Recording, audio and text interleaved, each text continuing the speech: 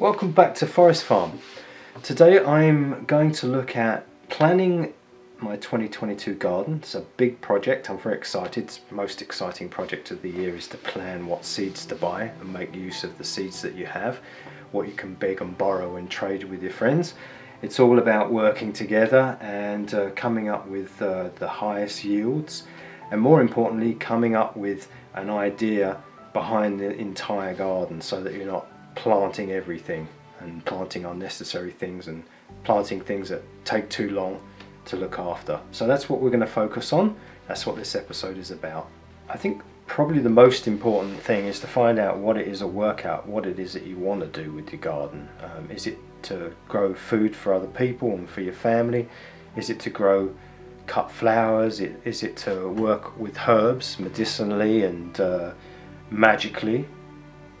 Whatever you're doing, it's nice to work out where those things are going to go in your garden. And one of those things that we have to do this year is plan our crop rotations and our companion plants. Because this is the second year, I noticed that certain vegetables were using more energy from the garden, and some of the beds, there are 4 beds, some of the beds weren't producing anything at all very well, which means that I need to probably do a soil test and work out how much nitrogen is in there, whether the soil is acidic or whether it's too alkali.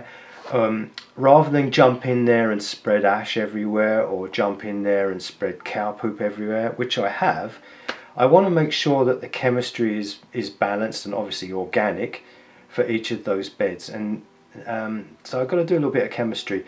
A reason for crop rotation anyway, regardless of looking at the soil makeup, is I used a lot of tomatoes and a lot of potatoes last year. Tomatoes are really heavy feeders, and potatoes tend to pull in blights and things like that, so you never want to plant potatoes and tomatoes in the same plot, in the same area in that plot. So I'm just going to move everything to the right. Last year I just threw everything in and thought, yeah, let's see what grows. Some worked, some didn't work. I didn't have a lot of problem with rabbits, which is great, so I don't need rabbit fencing or anything like that, which is surprising. Didn't have any trouble with slugs. I had terrible problems with potato blight. Didn't have anything go after the tomatoes, but they got nipped because I put them in too early. So I'm not putting them in until the beginning of June this year.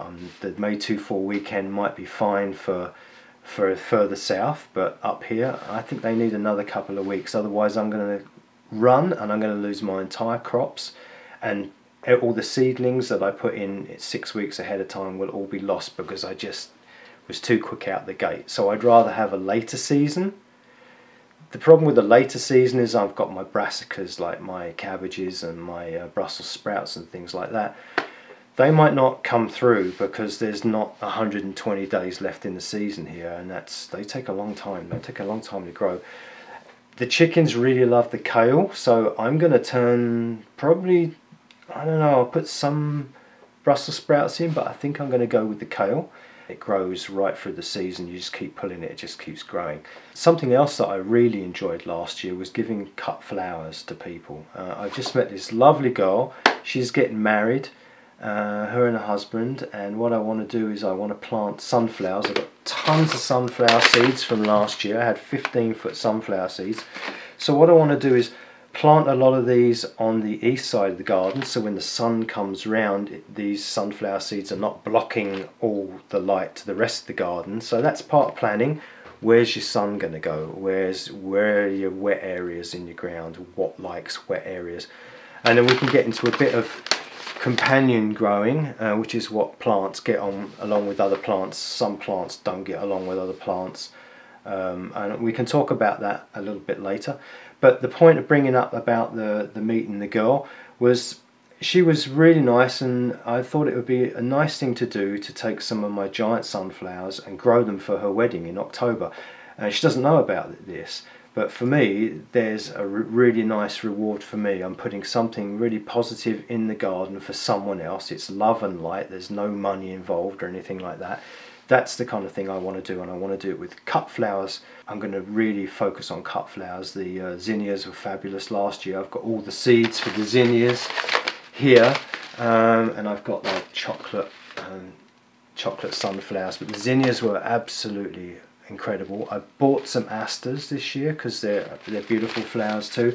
And look, with the zinnias, the more you cut them, the more you give them away, they double up. So the more generous you are with the things that you have, the more people are really happy. They come around walking their dogs, you give them flowers or fresh veggies or whatever, they're like, this is fantastic, and they're trying to give me money. No, I don't want your money. This is not about money. This is about manifesting something really wonderful at a time that isn't really so wonderful. It's my little protest against what's going on out there. It's just to give stuff away. Last year we grew enough food for 10 families. This year I want to do 12 families. I want to focus on herbs. Herbs are where my background is. This little book I found here that I started 30 years ago has all my plants from my first real big herb garden in Canada. I'd had herb gardens in England. A lot of the varieties here are very, very similar. The growing season is really short here, but I've got a lot of knowledge in herbs for teas, for making potpourris, for making tinctures, for making salves, and the medicinal part of it is what got me into gardening. Yeah, this is kind of witchcraft, I think. If there's any kind of witchcraft out there, it's what you can do for people, and it's all about giving. Then you plan a garden, and with the intention of helping other people or just being generous to other people. It's really fantastic. It's what the world needs, and that's kind of some of the things I want to talk to you today about, how to get the most out of what the idea of your garden's going to be. I wanted to talk a bit about permaculture, which was developed by a couple of Australian chaps in 1974. One of them was Bill Mollison, the other one was David Holmgren. They decided to take a holistic approach to gardening and specifically look at the geography of the place and see where water would settle, where the high points, where the low points were, where the swales useful for water, collecting water would be put or were already in the environment. And then they looked at indigenous plants and took an organic approach to increasing yields. Basically, it's common sense because you're using what's available. For instance, here a pond would be runoff from the water from the roof. So from there I can build irrigation to my fruit trees, and it's just one thing leads to another. It makes a lot of sense to have a look at permaculture. Try and learn as much as you can about it. It's a deep subject. The other thing I wanted to talk about was a chap called Ralph Steiner. He did a whole bunch of lectures on biodynamics, and it really revolutionized current farming practices. He started looking at the effects of the moon and the effects of the planetary movements on fruits and vegetables, which led to specific times for planting.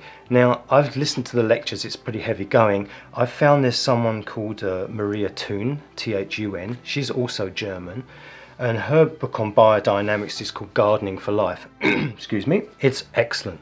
It tells you exactly, she studied this for 50 years.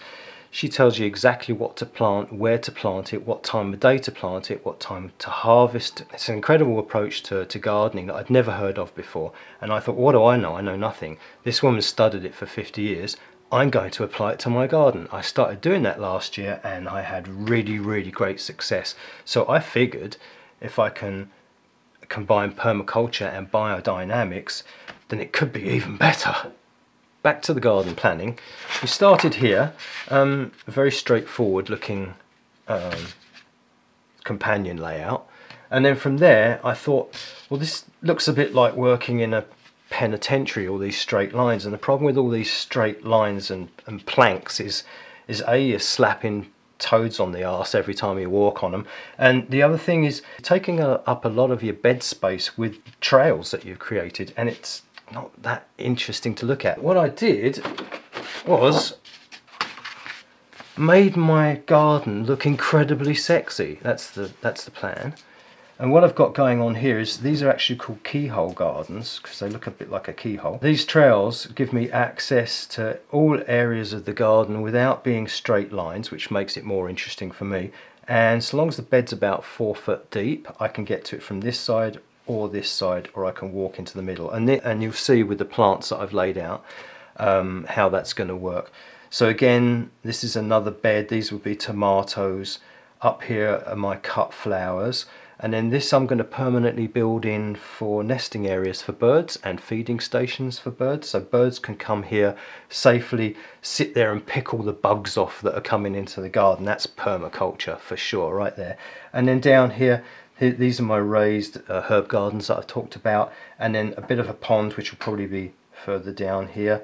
Compost, and then my berry bushes and my fire pit. So this is my plan finished, and it's taken all these stages to get to. It's taken a while, but the more time you spend at this stage, the more you'll know what you're going to do, or a rough idea. A lot of this is going to change, but it allows me to go out and buy spuds and onions and stuff like that, and beets, things that I know I'm going to use. These are, I've worked out all the companion plants here, so all of these hopefully will be useful for you if you want to grow these things. You can find out what all the companion plants are online, but I think that here we've got my tea garden, here we've got my herb garden, here I've got some of my vegetables that were successful last year, here I've got my spuds and onions. These are my go-to because I use a lot of these. Onions particularly are so good. They're really healthy for you, same as garlics. And then these is kind of like my cut flowers, and then my sunflowers are going to be slightly off the chart here because there's going to be a billion of them. Wet areas that will probably be further down here. Compost heaps, I'm going to build 2 more compost heaps so I can have compost go into each one of these gardens.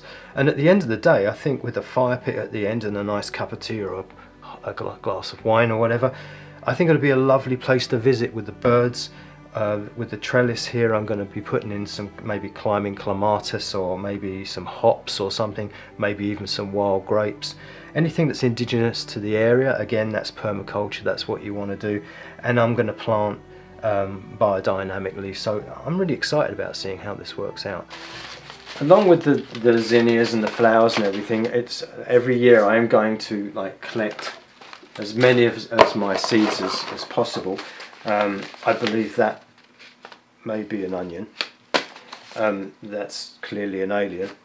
That's one of those hot things. Beans and squash, fabulous. That was, some neighbours gave me some spaghetti squash and it was absolutely delicious. So there's going to be a big area for those this year. This is my great-grandmother's seed catalogue from 1887, and there's one from Sutton Seeds, horticulturalist, from 1888. I believe Sutton's is still around. The amount of work to put one of these catalogues together, and the drawings are absolutely beautiful. It's in remarkable condition as well. So here's a good example of someone that's put a lot of effort and a lot of time, and people would really look forward to these catalogues and pore over these catalogues and take a lot of pride in their gardens. And there's no reason why we can't be doing that today. It just requires a little bit more time and a little bit more thought into the planning, which is kind of what this episode's all about. The level of artistry here is just extraordinary. These prints are 135 years old. I don't think we'll be saving our current seed catalogues for 135 years. It's a shame. But anyway, I hope this episode has inspired you to make beautiful things happen in your garden, and happy growing in 2022.